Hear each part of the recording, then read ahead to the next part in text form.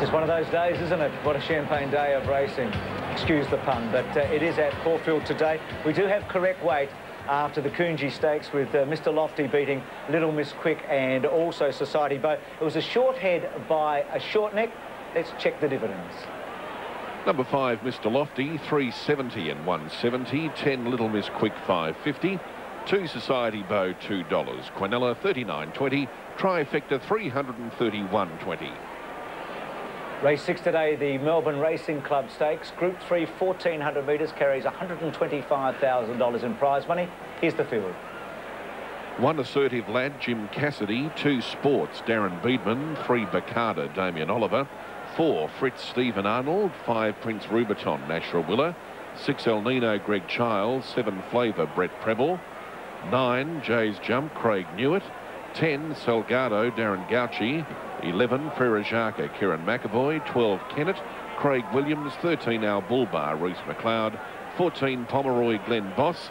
And 15, Tarcoola Midnight, Lonergan Millam. There'll be an open betting race, I'm sure, this one with Fritz and Prince Rubiton in the market. So will the Carlton Draft Caulfield Cup. To tell us about both those races, Greg Radley. No prices up yet on the 6th race here at Caulfield, but I've just spoken to Alan Iskander from Iskander Racing, and a client of his has backed Helene Vitality to win $100,000 and also Dash for Cash to win $100,000. So they've been two decent bets today. Dash for Cash about a 10-to-1 chance. Helene Vitality about a 15-to-1 chance. So far, Northerly's the favourite. He's about 460 in front of Fields of Omar at $5. They were both around the 460 mark, but Fields of Omar just getting out. They've been the two best back runners with Iskander so far, Helene Vitality and Dash for Cash on this day at the moment. Thanks for that, Greg. So the latest on the Caulfield Cup. Let's go back to the Melbourne Racing Club and the opening totes. 1, Assertive Lad, 17.20. 2, Sports, 18.10. 3, Bacada, $14. 4, Fritz, 5.80. 5, Prince Rubiton, 4.30. 6, El Nino, 5.10. 7, Flavour, 17.10. 9, Jay's Jump, 14.20. 10, Salgado, 7.40. 11, Ferrajaka, 58.40. 12, Kenneth, 28.10. 13, Al Bullbar, 98. 14, Pomeroy, 42.50. 15, Tarcoola Midnight, 27.90. Plenty of value, as you'd expect in a race like this, Max. Who are you leaning towards? I thought Salgado could win. Salgado, it would appear his form in Sydney is not all that flash, but when you look closely at it, he's been racing against top-class horses. He hasn't had the best of luck, and he's been reasonably close at the finish. I think he'll appreciate perhaps the company today. Certainly the 13 gate is a worry, but Darren Gauci will have to overcome that. Graham Samperi going for Fritz, who ran a very good race here on Wednesday. Max, you've seen Assertive Lad. We saw him at Flemington. He didn't do much. You saw him first up. Could he jump up today? He's a Doncaster winner. Well, anything's possible in racing, Bruce, but I'd like to see Assertive Lad show something like his best form before I go into him. OK, Gay has won a race today, so who knows? The omens might be good with Assertive Lad.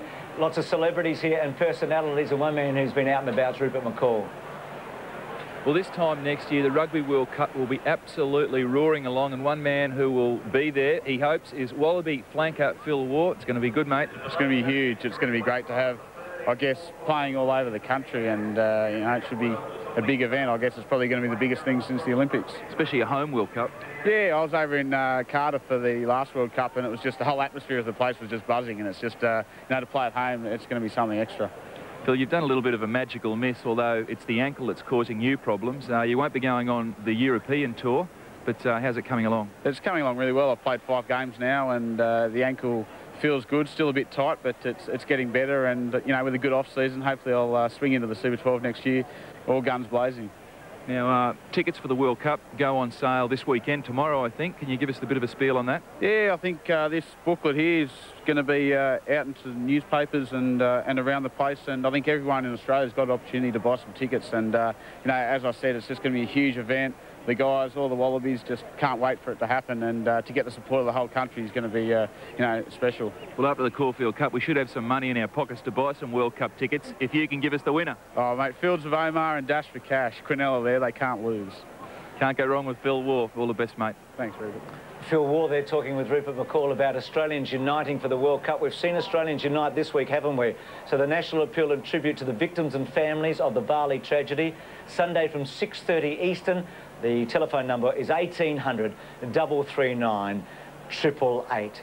Frances Murphy also on the course like Rupert McCall, and she's caught up with a familiar face.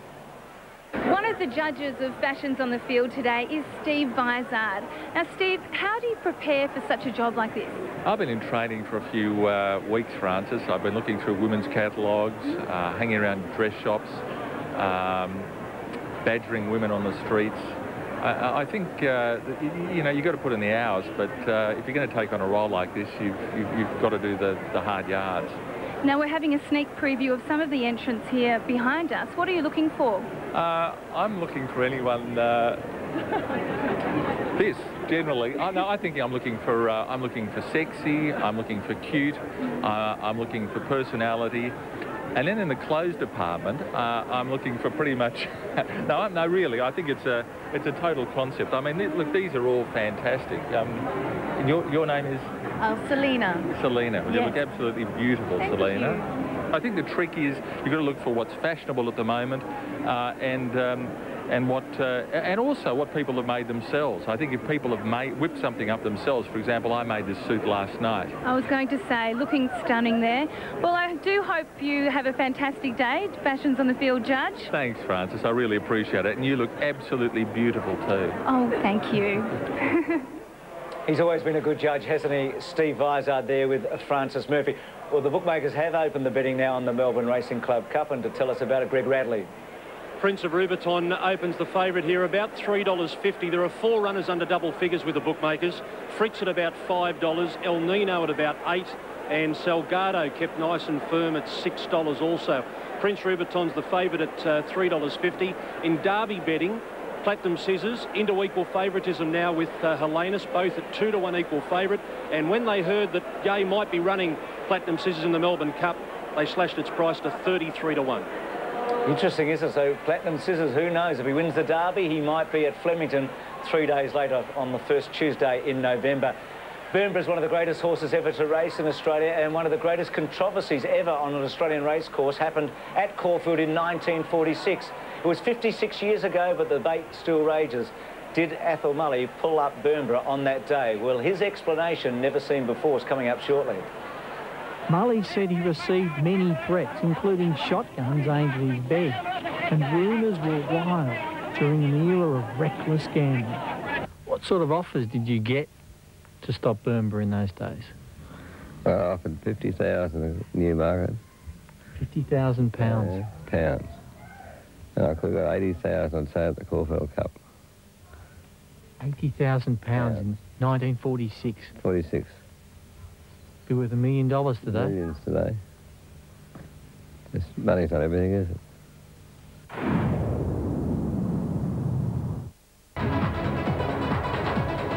Fantastic crowd here today. It is really building, and we've been very lucky with the weather in Melbourne, but fabulous scenes here at Caulfield.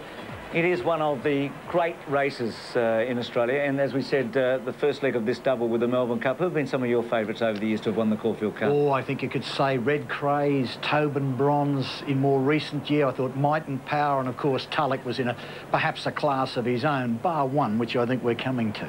Yeah, with Burnborough, who didn't win in 1946. 10 stone 10 he carried, Max. Have you got any idea what that might be in kilos?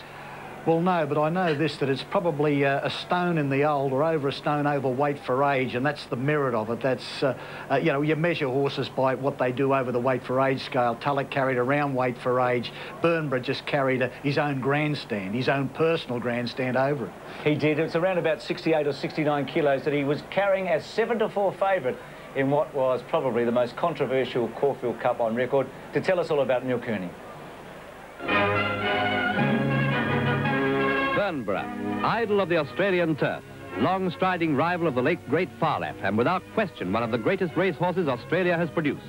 He's a great horse to ride. Change your hands on him, he'd go. Give him a click. Click up and away he'd go.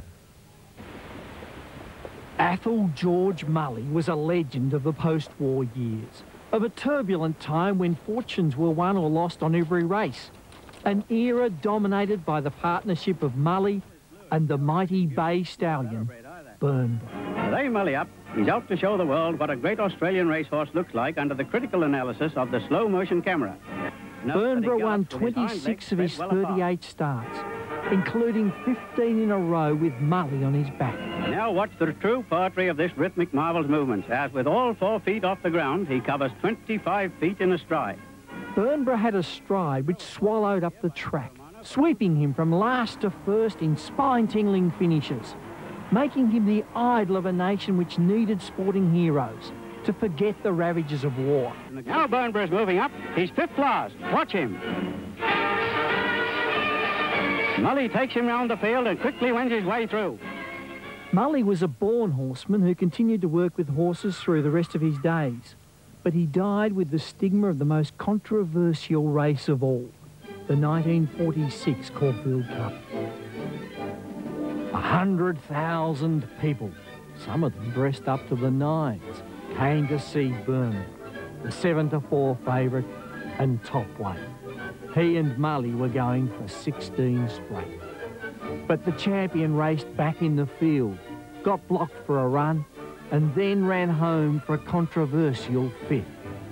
Trainer Harry Plant immediately sacked Mully for showing, as he put it, no judgment. When we discussed that Caulfield Cup back in 1990, Mully, then 70, still showed the scars of that incident. I didn't want to ride him in the Caulfield Cup, really. If I'd had my life over again, now what I know now, I wouldn't have rode him. I didn't want to ride him in the Caulfield Cup. Did they suggest, George, that you'd pulled the horse up? Oh, yes, a lot of people did. I never. How did you answer that? I couldn't answer at all. So if someone thinks something, well, you can't, no good arguing with them, is it? She'd never run the Caulfield Cup. Kept him for weight for age race, he'd never got beaten. He went through his whole career without being beaten, I'd say. Why'd they run him in the Caulfield Cup? Oh, greedy. Thought he was invincible. Mully said he received many threats, including shotguns aimed at his bed, and rumours were wild during an era of reckless gambling. What sort of offers did you get to stop Burnborough in those days? Well, I offered 50,000 at Newmarket. £50,000? Pounds. And I could have got 80,000, I'd say, at the Caulfield Cup. £80,000 in 1946. 46. Be worth $1 million today. Millions today. Money's not everything, is it? Did you think about taking it, George? No, never. Never in my mind. Did you see the money? See the money, he opened the case. And it was there? It was there. Did you fear for your life? No.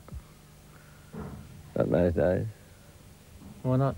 Well, I always think if a bloke's going to shoot you, he shoots you. He wouldn't come and tell you, would he? After the 1946 Caulfield Cup, Mully never saw Burnborough again. Ever seen another Burnborough? No, not in our time. I only see one in a lifetime, don't you? One champion in a lifetime. I only saw 3 champions in my life. Walter Lindrum, Burnborough and Dawn Fraser. I mean, the 3 champions I ever saw. Mully passed away last year, but he'll be remembered as one of the great natural riders. Burnborough died at Stud in Kentucky in 1960, having been bought for a record £93,000 by the movie producer Louis B. Mayer. Yes, Burnborough was a Hollywood epic. Last year, the horse was one of the first inductees into racing's Hall of Fame, in company with Carbine, Tulloch, Kingston Town and Phar Lap. He's a champion of champions, and he belongs to all Australia.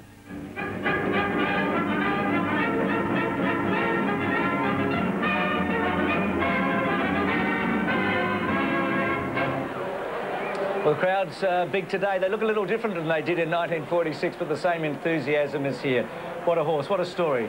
Athol George Mully telling his tale there with Neil Kearney after Burnborough in 1946. Horses in the mounting yard for the Melbourne Racing Club Stakes. Assertive Lad, well, he's no Burnber. In fact, George Mully's a tough marker. What about Paul Bradman and Farlap and Tulloch? But Assertive Lad has won at Doncaster, and the day he won that, he looked a champion. Can he come back to winning form? Yes, well, you'd have to doubt.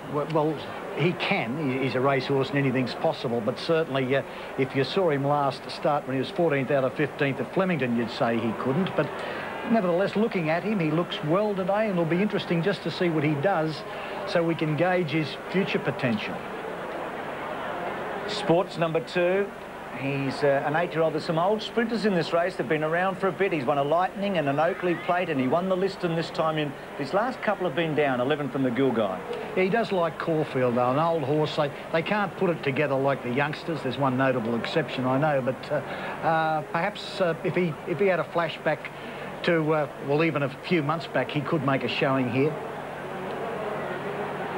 Damien Oliver on this horse, Baccarda for Lee Freeman. He's won an Orr Stakes and a Zeditive Stakes. Struggled a bit this time up. 8th in the Manicato, last start 13th in the Gilgai.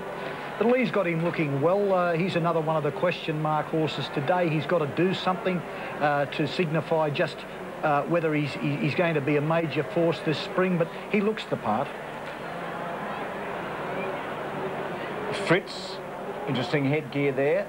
He was 3rd on Wednesday, over 1,200 behind Lewinsky. He has won a Group 1 Telegraph in New Zealand a few years back and won the Mudgeway, the race that Sunline won first up here. So there's a bit of pedigree there, but he is getting long in the tooth. Yes, looks lean and fit and hard, and I don't particularly like that bandage on the hind leg, but nevertheless, a lot of these horses, it is their gear. They race better with it than without it. Got a good strike rate. Prince Ruperton won at Flemington last start over 1,400. Was a failure before that in the Dubai Cup when he finished 17th here, but he has a good record at this course. Yes, the 2 barrier, Nash, Rawilla, Brian Mayfield, Smith. They're 3 factors he's got going for him, and certainly he'll make a bold showing.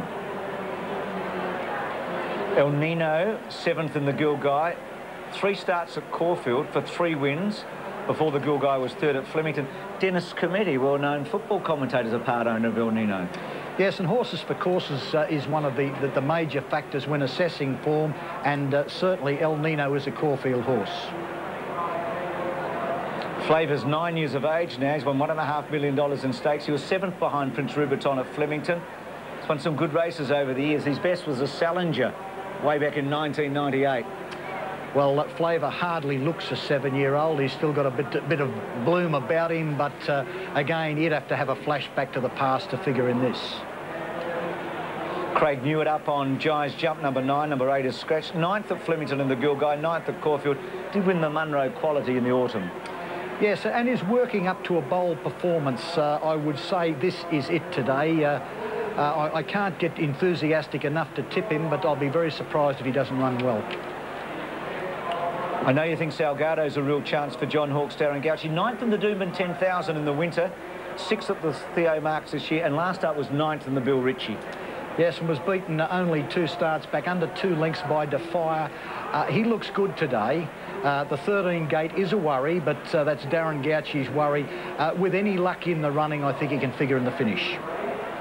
Karen McAvoy's on 11 Fresh Shark. He's up in class a bit. He was 11th, or rather 10th behind Palladium Star last Saturday on Guineas Day here at Caulfield. Yeah, well, it certainly, his last start performance was average, to say the least, but there have been some runs he's produced that would give him some hope here. Kennett's an up-and-comer. He was 4th at Cranbourne last start, didn't have a lot of luck. That was over 1,200, and he was 7th over the same distance at Sandown before that. Craig Williams to ride. Yeah, his form can be patchy. He's got ability. He's just got to put it together on the one day. Perhaps today is the day. Al Bulbo went to Perth late last year and ran 10th in the Western Australian Derby. He's 2nd up today. His first up run was 8th at the Valley, over 1,200. Had 2 runs, perhaps would be better placed in something easier. Pomeroy is a horse with some potential here. Colin Alderson's had great success on this day with Sky Heights. Glenn Boss, the jockey, won a country cup at Caulfield in February. 2nd up today was 5th at the Valley, over 1,200. Well, as you would expect, Colin's got him looking very fit and very well, and under those circumstances, Pomeroy's got an outside hope. And Tarcoola Midnight, number 15 here. Won at Sandown 2 starts ago, and then second at Flemington last start, up in class. Yes, Tarcoola Midnight will be tested by the rise in grade. Drawn a little bit awkwardly. There are others I prefer more. Well, one of the favourites, if not the outright favourite, is Prince Rubiton. Brian Mayfield-Smith, the trainer with Peter Donegan. Brian Mayfield-Smith, you couldn't have him looking much better. He looks terrific in the yard. Yeah, I'm pretty happy with his condition, but we've got to ride him for luck and hope that we get the breaks in the running. And I mean, that only time will tell whether that happens, especially after Lord Boltro. You had to do that at Flemington with this horse too, and everything just fell into place for him. He got a lovely smother in the run. Yeah, he did, and it helped him a lot. I mean, unfortunately, that doesn't work all the time. People have got other ideas, but we'll try and ride him in the same manner and hope we get, you know, that kind of run again. Brian, big crowd, lots of noise when he came into the mounting yard. The PA speakers went off. He jumped around a bit. Is he normally a bit edgy on race days? Not too bad, but, you know, it just unsettles him a bit sometimes. But, yeah, I mean, it's not too bad. Best of luck. Hope the breaks go your way this time. Thanks. Prince Rubiton's trainer Brian Mayfield-Smith with Peter Donegan. This is race 6, the Melbourne Racing Club Stakes. Race 8 today, the $2.5 million Carlton Draft Caulfield Cup. Beekeepers on the course. The horse from the Godolphin stables.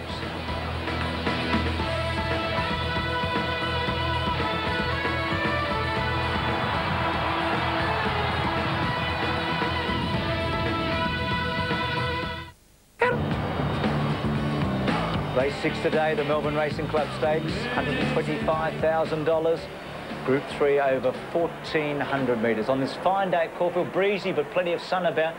This, in its own right, an important race, but probably a good guide to the big mile at Flemington on the final day. The race that Mr. Lofty may go for now, the Emirates, on the final day. But you expect a winner here or a place getter to be aimed at that race. Number 9, we see there, Giants Jump. See that Assertive Lad is at $16.20. Those dividends scrolling through on the bottom of your screen. They're the latest update for the 3 totalisators around Australia. There's Assertive Lad, Doncaster winner. What a 2-year-old he was as well. Yes, and he's certainly getting to that Waterhouse bone and muscle, which is so famous, but had a very serious setback, and form is a vital area, and horses have got to show that they're back to that form. Well, we've heard from Brian Mayfield-Smith. He's happy with Prince Rubiton. I wonder how John Letts feels the horse looks to him. Yeah, well, the horse looks very well. He was a little bit fired up in the yard, as you boys mentioned. I did hear that down the line, but around here he's very relaxed. He looks good. He's ready to run a 1,400-metre race. I can tell you he looks very well. Natural Willer to ride. The other horse that caught my eye too was number 3, Barcata. Looked very, very well. Damien Oliver's ride. This horse looks very relaxed as well. And also number 6, El Nino, looked very, very well with Greg Childs on. Both these 3 horses are relaxed very well, so if you've backed them, you know the horses are going into the race and they're ready to run. 14 to run here. The one scratching is number 8, Lethal Lee. So there's Prince Rubiton. Rubitano, his stablemate, runs in the next race on the program. They've had a great record for Brian Mayfield-Smith. Barcata, we see. John Hawkes' Salgado in the race. There's Assertive Lad.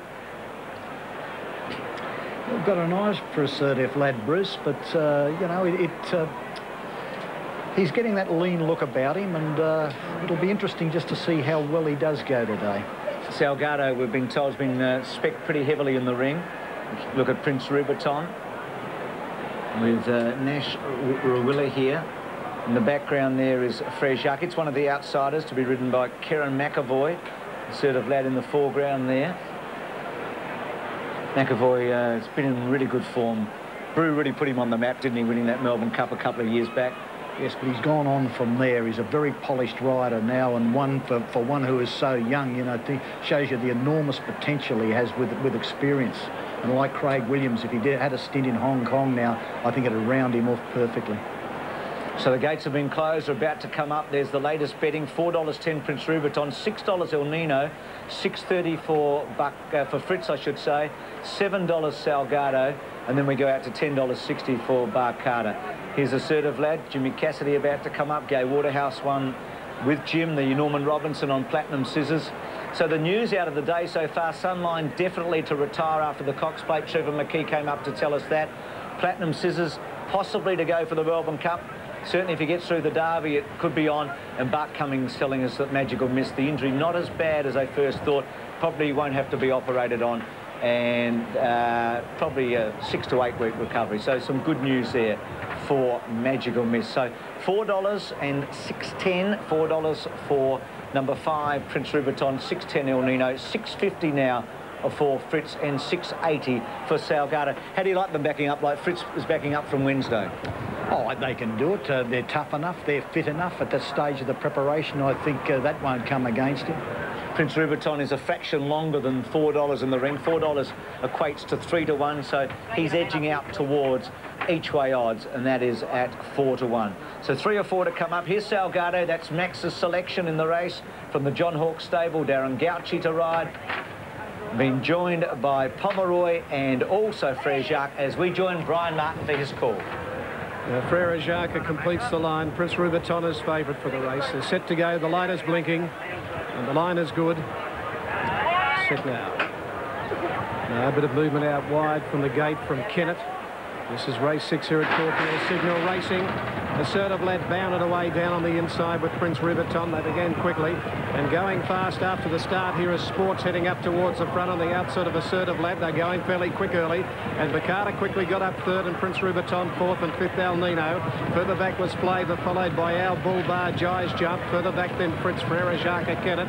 A length further back than Tarcoola Midnight from Pomeroy, and Salgado 2 lengths last of all. Strung right out from the leader down on the inside. Sports a length and a half, Assertive Lad. A length further back Bacata 3rd. Prince Rubiton is on the fence 4th. A length in El Nino. 1 further back Al Bullbar and Flavour there, followed further back by Jai's Jump. Frere Jacques from Fritz in the middle is Kennett. 2 further back Tarcoola Midnight, followed by Pomeroy, and Salgado last about 12 lengths from the lead at the 600 metre mark, and Sports just in front. Assertive Lad going up on the outside to have a crack at him, and they're 3 lengths Bacata. Prince Rubiton 4th, the fence, a length and a half El Nino. These back markers will need to get a wriggle on. Further back than Flavour, Jai's Jump, Fritz. Salgado back second last, but Assertive Lad hit the front on the turn. And straightening up, Assertive Lad in front now from Sports. 2 then to Prince Rubiton. Into the clear, Bacata struggling. El Nino coming down the middle. Assertive Lad the leader at the 150 metre mark. He's over 2 in front. El Nino trying to get him from Prince Rubiton. Assertive Lad is finding plenty. El Nino trying to finish off and grab him, but Assertive Lad a half length to El Nino. 3 away 3rd, Prince Rubiton, and Salgado came home well to run 4th. He's out wide. They're followed further back in the race by Sports. Tarcoola Midnight, and then came Flavour. Al Bullbar, a gap Frere Jacques. Fritz didn't come on from Jai's Jump. Bacata dropped off before the turn from Kennett, and Pomeroy near the tail. Well, he's bounced back, this horse. He's won about $3.3 million in prize money. He's broken 123. What a dashing ride by Jim Cassidy. He sat behind Sports and then decided to take him on the turn and pinch a break. And despite the big weight today, he's been able to get home, has the class horse Assertive Lad. A couple of Group 1s as a 2-year-old, including the Champagne and the Size. But on the turn, Assertive Lad is ready to strike. No doubt about that. He's about to go for home, and go home he does. He pinches a break. El Nino, Bacata are the first to come after him, and Prince Rubiton gets out of his pocket. But Cassidy riding hard here. He's a couple in front of Assertive Lad, this 5-year-old. Trying to get to him, El Nino from the McAvoy stable, and then Prince Rubiton. But Assertive Lad is back, and he's back into big-time racing with a really strong performance here today. Gay's back in town, that's for sure. No doubt about that. Assertive Lad, Cassidy definitely brought the best out of him. There's no excuses for anything behind them. He did it tough up front. He did it hard.